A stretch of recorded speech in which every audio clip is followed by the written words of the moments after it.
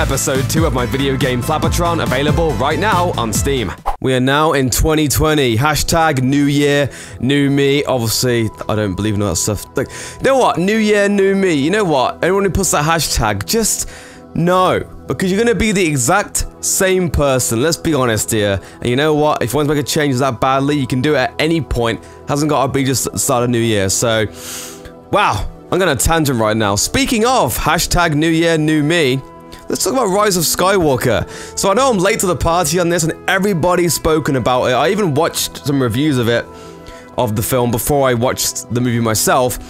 I didn't want any spoilers, right? But everybody was telling me, well, from what I saw as well, that it was a terrible film, worse than The Last Jedi. And apparently it didn't take any risks and it's just kind of boring. So I just thought, you know what?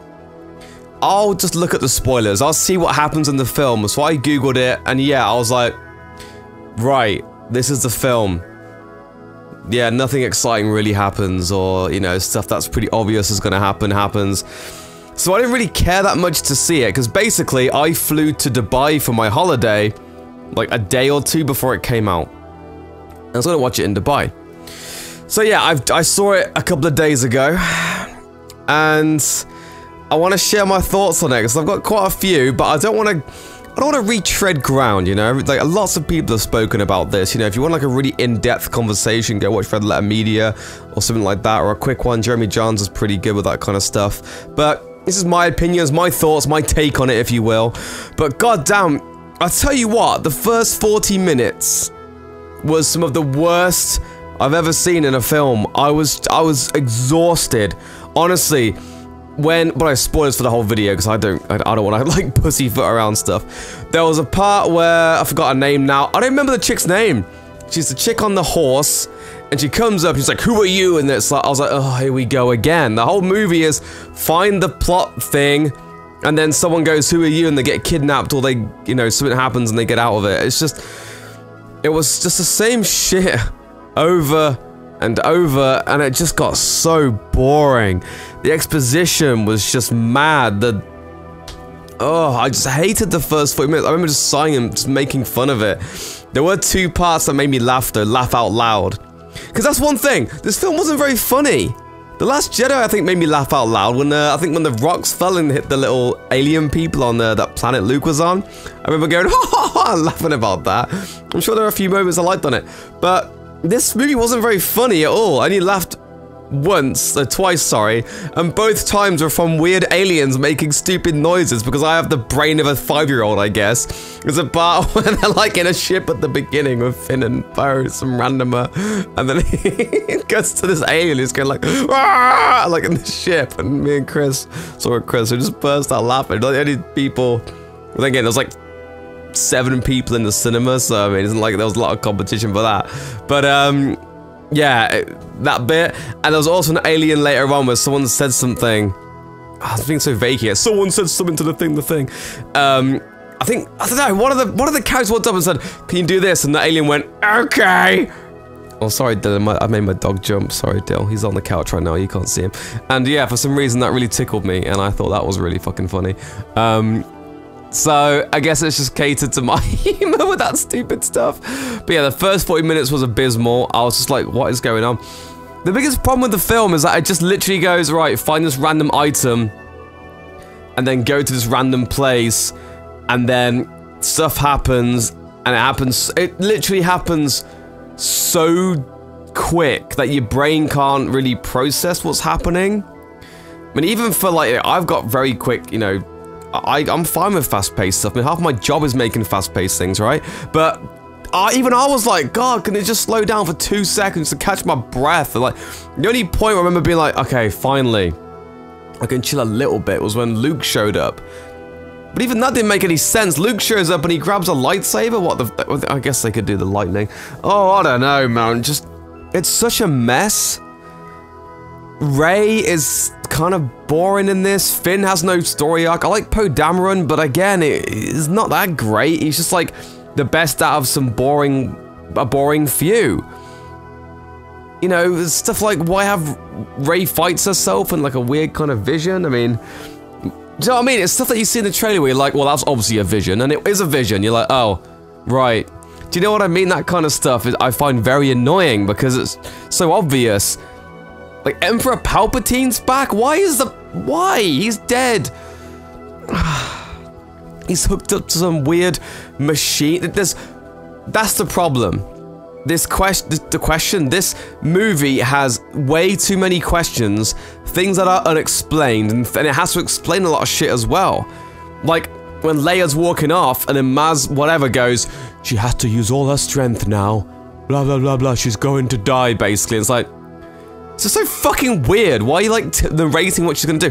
I know Carrie Fisher's dead, I get it, but you could have done that in a better way. Just have her walk off and then do the Ben thing and die. I don't need Maz, whatever her goddamn name is, to be like, oh, she's gonna die now. Also, why give Chewie the medal at the end? That part was so lame when she gave Chewie that medal. This is for you. Like, what? Are you serious? It's like taking weird things like YouTubers talk about, like, oh, isn't it funny when Chewie never got his medal, and putting it in the video. Why? Star Wars doesn't need that stuff in it. To be fair, just I don't know. It's a very frustrating film because the more I think about it, the more I get annoyed. The best part of the film by a mile was still Adam Driver as Kylo Ren. My dog wants to go down. Here you go, deal boy. Oh, there you go, boy. Adam Driver as Kylo Ren. I know I might get some shit for this. I have no idea because people love the original so much. I absolutely love Kylo Ren. He's my favorite Star Wars character ever. I like him more than Han. I like him more than Luke, Leia. Every character on Star Wars, Kylo Ren's my favorite. I think he's great. I think Adam Driver's amazing as him. I think he actually gives a lot of depth to that character. I just really, really like Kylo Ren. And that's why I was really excited to be like, oh yeah, I can see more Kylo and stuff. And I liked his art kind of in this. Like, yeah, it was fine. They did him okay. He wasn't the best. He wasn't the worst. I liked him a lot more in Episode 7, but, you know, hey, beggars at this point cannot be choosers in the slightest. Beggars can't be beggars at this point.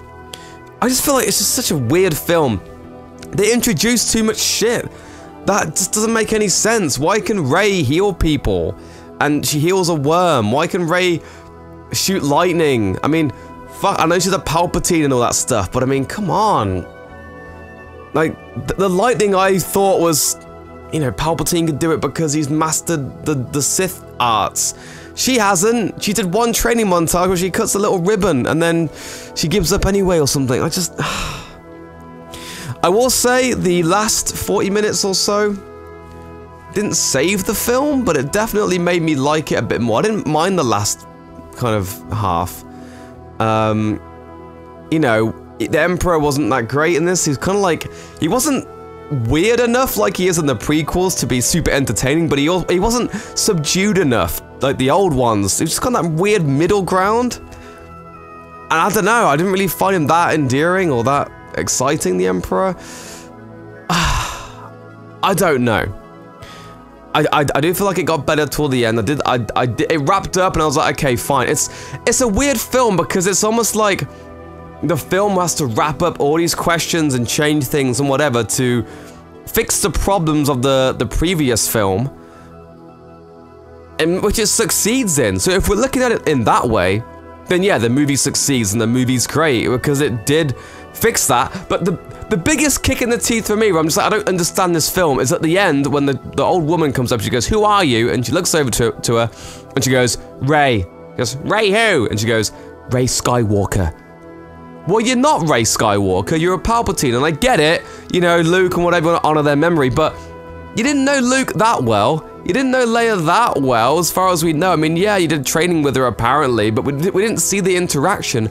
I know Carrie Fisher's dead, blah, blah, blah, but it doesn't translate that well in the movie.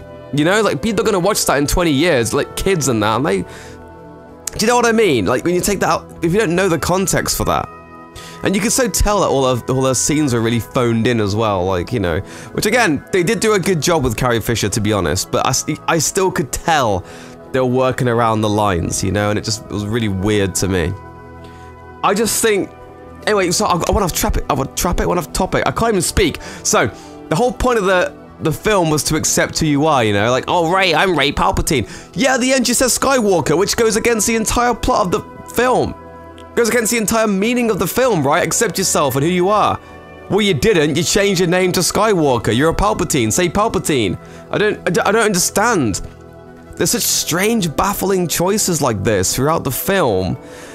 And it's weird because as much as people shit on it for some reason, I absolutely love Episode 7. Episode 7 is my favorite Star Wars film. And loads of people are like, what in the comments, probably ready now to get their pitchforks out. But I loved Episode 7. When I saw it, I was like, this is amazing. I love Kylo Ren in this. The Snoke guy's really weird. Rey's a bit of a meh, but no, she's quite interesting. I like her backstory. I like the first bit when she's scavenging. I like Finn in this. I like Poe. I liked all the characters in Episode 7.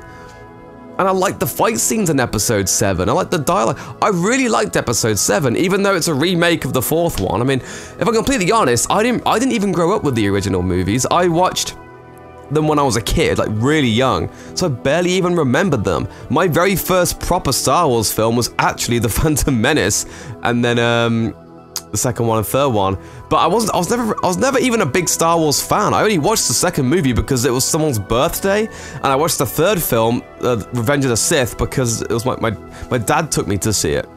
And then I only saw the originals when my dad was like, hey, do you want to watch the originals? Because I bought them on like the new DVDs or whatever. So I didn't really grow up with the old Star Wars films. I didn't really have like a nostalgic attachment to them.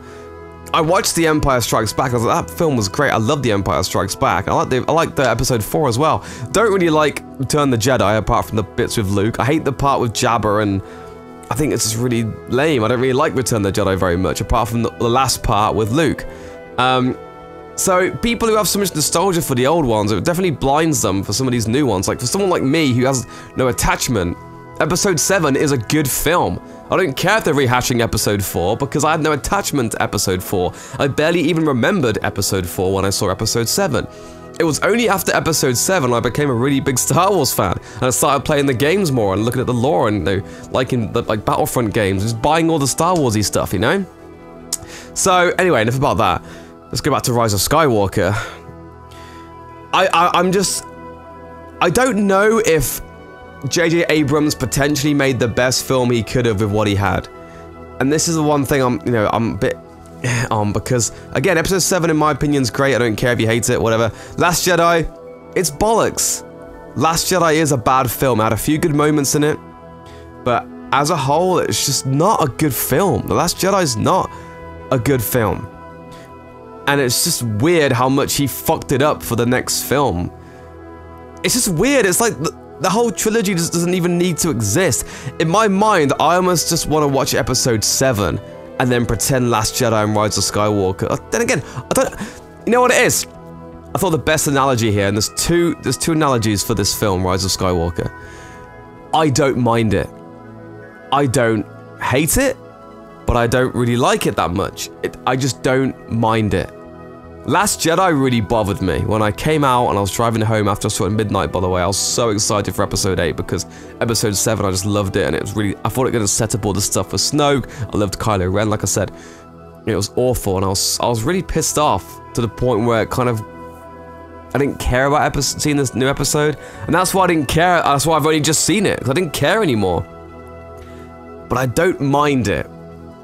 But if I had to explain the first, like, 40 minutes to an hour, because there's so much going on. I recently went to Dubai on holiday, like I said earlier. There was a roller coaster there at IMG World, if you've been there before, a Spider-Man ride. And seriously, it went so fast and it was like spinning and shit to the point where it was just 20 seconds of my brain can't comprehend what's happening. Like the roller coaster, like. And it stopped and I was like, did I even like that? I don't even know if I enjoyed that roller coaster because it was just so fucking crazy and weird. That is this film.